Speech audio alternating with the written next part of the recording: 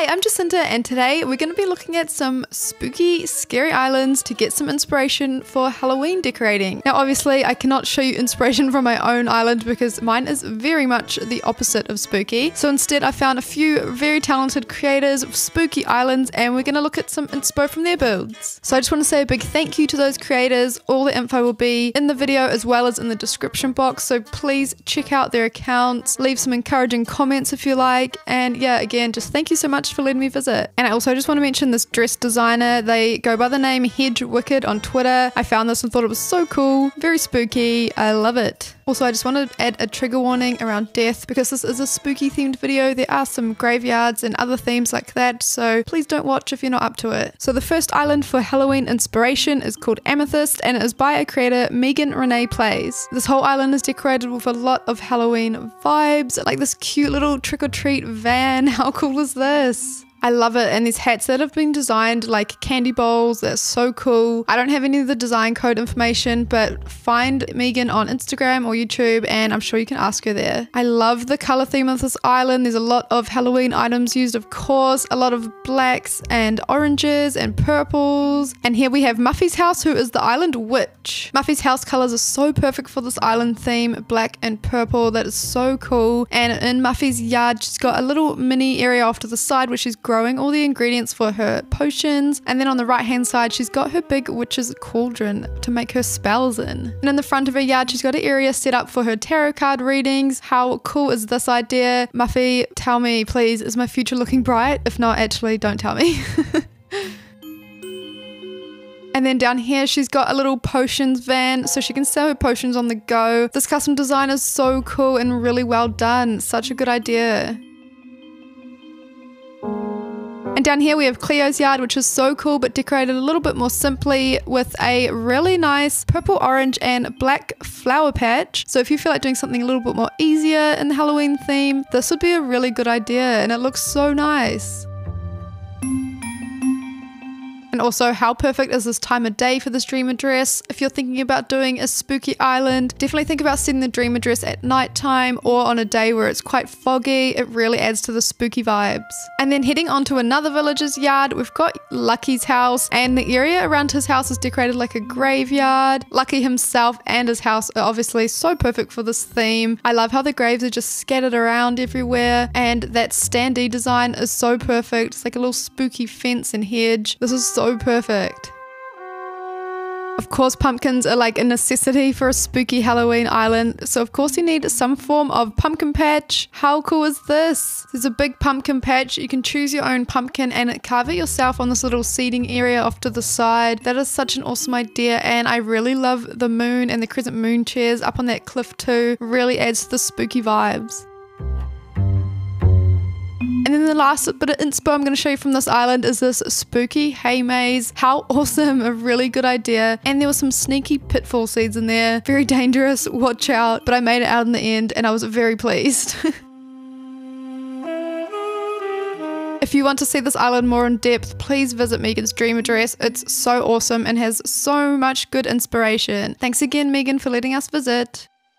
Now the second island is called Moonside, created by my friend Kelly, and how fitting that she has set the dream address at night with a nice big bright moon in the sky. That is so cool. Now on her island she has created this amazing cemetery. Look at this, it's so big. I love how she's done this. The graves are sort of all scattered in different areas, kind of like structured and unstructured at the same time. Like we have a lot of symmetry, but because of the path she's used, it feels very natural and not too structured. I think she's done such an amazing job of decorating this, and it looks so perfect at nighttime.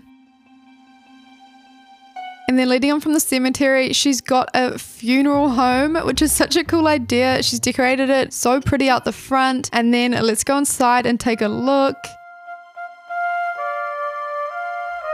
So each room is decorated differently and it comes together to create a funeral home. So I think this room is like the reception or the main room where you would come in and meet with them to plan a funeral. And then coming through here, we have the church, and oh my gosh, Pashmina is the chosen one. So we've got Pashmina's photo up the front, so we know it's her funeral. We've got this table that looks like it would be the coffin, and then she's used the wedding pipe organ, which is very fitting for those sort of church vibes. This room is so well done. It's quite funny because those are all items from the wedding event, but they work very perfectly for this funeral home. And then heading into this room on the left, this is the second viewing room for poor Julian. Rest in peace, Julian. This room is so pretty though.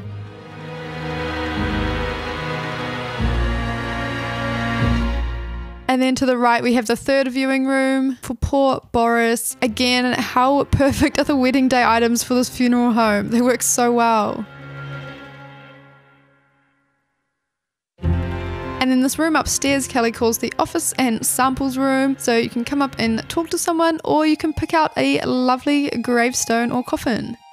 And then we'll head downstairs to the last room in the funeral home, which is a little creepy because it's the embalming room and crematorium. And again, this room is so well done. She's using the brick ovens there for the cremating. She's got these beds and little sciencey items laid out. So good. And then on the wall, she's found a custom design that looks like where they put the bodies. I'm not sure what that's called, but yeah, very creepy, very well done. Thank you for letting us visit, Kelly. And let's move on to island number 3. And this third island is called Wickenburg, and it's described by the creator Opal of Wisteria as a Halloween core island. So of course it is perfect for some Halloween inspiration. And this creator has had a really cool idea to use the illuminated ice items, which is so cool. They're a Christmas decoration, but they're mixed in with Halloween decorations, and it works so well. Wow, look at this neighborhood. This is amazing. So the creator has turned their house into this big, spooky, haunted mansion, which is an amazing idea. They've incorporated some of the spider models, which is very creepy, and I love how they've used the Mario bricks to make these spooky floating candelabras. This is so cool.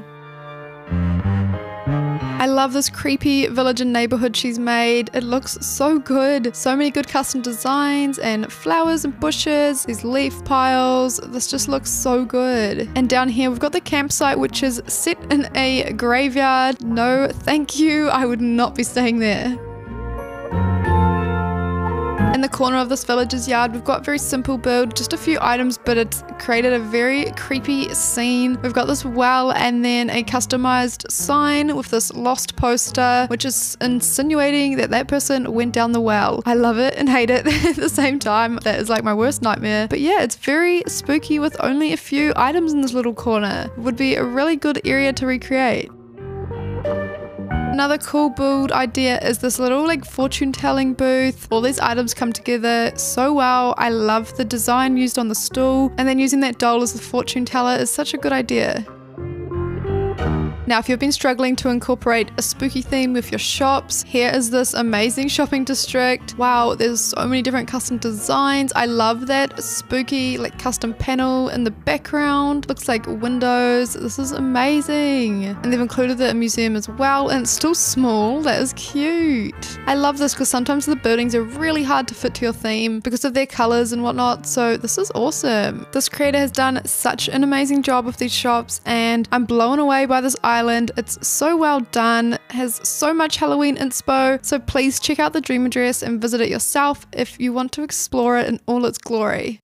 This last island is called Deadwood, made by deadwood.acnh on Instagram, and their little catchphrase for the island is "Welcome to Deadwood, don't get lost." How creepy is that? Especially because I'm probably gonna get lost, so now I'm scared. Their dream address is set on a very foggy day. How perfect. It's very creepy. I love this road path. It's amazing. How realistic is that? Wow, this is very spooky. It feels very abandoned. Here we have a creepy way to decorate a campsite, if you can just barely see the campsite in the fog there. So we've got this big field of lilies, which it feels very abandoned. We've got a creepy scarecrow, a windmill moving very slowly. There's that fire in the back. This has a very eerie vibes to it. I'm not sure if I'd want to stay here. Now, if you're wanting to incorporate terraforming into your spooky island, this is an amazing way to do it. You generally think of terraforming or waterfalls as like really pretty, but this definitely has very spooky vibes the way they've done this. Obviously the fog adds to it, but they've kind of added a bit of perspective and depth here that just makes you wonder, ooh, what am I looking at? Very creepy. We've got all the Halloween trees, sort of blood custom designs, and those dark lanterns all add to the vibe. I love this. A common feature that people use on their islands to decorate village yards is these washing lines, and they are perfect for any theme because you can customize them. And this one's been customized with some blood stains on it, like someone has committed a crime and tried to do their washing after. This is perfect for a scary island.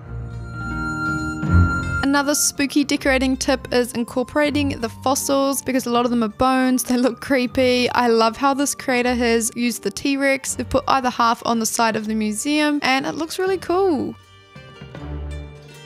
Well, that brings us to the end of this video. I've got Biscuit photobombing me here, but I hope you enjoyed these islands. I hope they gave you some good Halloween inspiration for your island or just got you in the Halloween spirit. Thanks again to all the creators that let me visit, and thanks for watching. Bye!